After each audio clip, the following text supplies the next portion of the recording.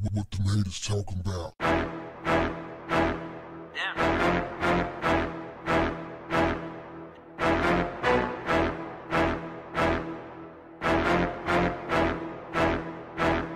What's up, family? People across Africa have been sharing troubling videos of their experience living in China over the past month, with multiple clips going viral showing Kenyans, Nigerians, Ugandans, and others being attacked or refused service amid unfounded suspicions that African residents have COVID-19. Multiple people from across Africa have shared similar stories of immediately being contacted by Chinese government officials after posting videos of their negative experiences to social media. Multiple African nationals living in Chinese cities have reported the same story.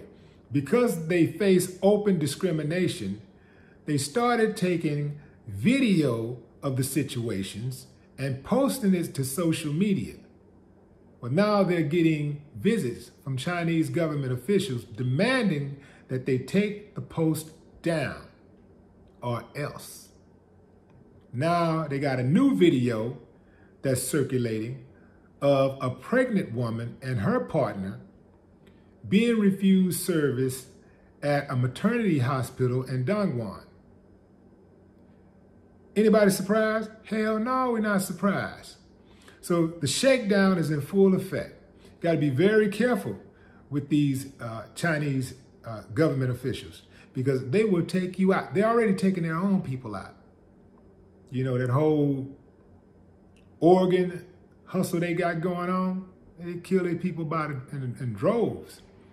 So you know they have no problem killing Africans. And if something really was to pop off, what could any nation in Africa actually do anyway? This is why I'm all for Africa arming itself. If something was to pop off, they cannot defeat not one power nation. They can't get at US, they can't get at China, they can't get at Russia. It'd be a wrap. But they could affect the economy with trade. China do a lot of trading with Africa, and they're over there right now buying up everything. The African leaders can just say, you know what, man, we'd rather starve than be robbed. We'd rather starve than let y'all come over here and take our land and take over our government, because that's what they're gonna do. You know, once you get the money, then you get the power. In this case, once you get the money, you get the land, then you get the power, it's a wrap, man. It's over. These African nations better tread very, very lightly on doing business with the Chinese government.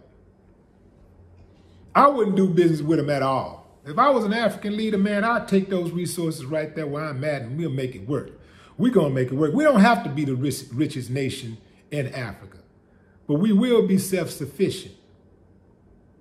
And I would build a military.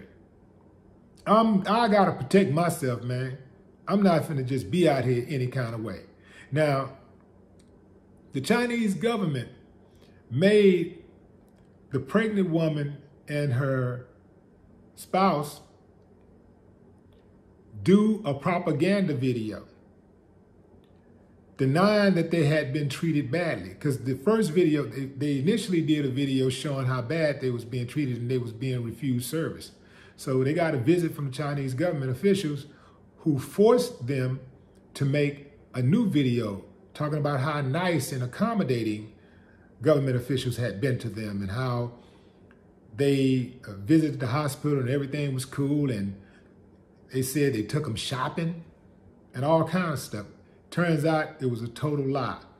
After government officials forced them to make a follow-up video bragging about how kind they were, the Chinese embassy in Uganda posted this on Twitter.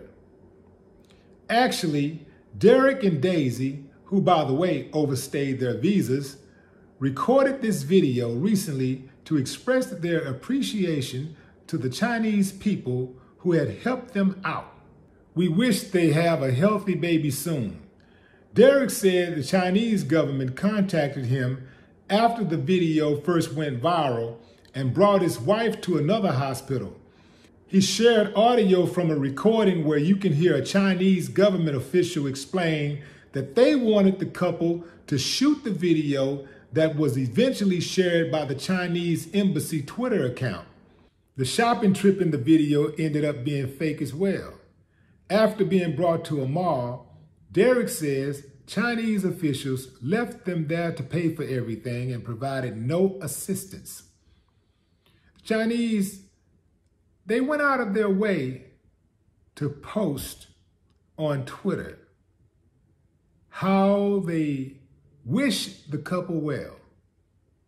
But they stuck it to them with, yeah, by the way, the visas had expired. Come on, fam. It's cold-blooded what they're doing to those people out there. Refuse them services, won't allow them to shop, won't allow them to rent hotels or rent an apartment, won't allow them to fly back home. It's almost like they want them to just die in the streets.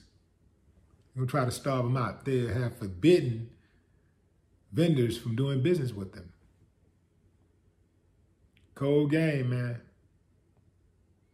Every last one of those officials over there, especially the ones who put the order in place. Your mama should be embarrassed and your daddy should have pulled out. No more talk. What the haters talking about?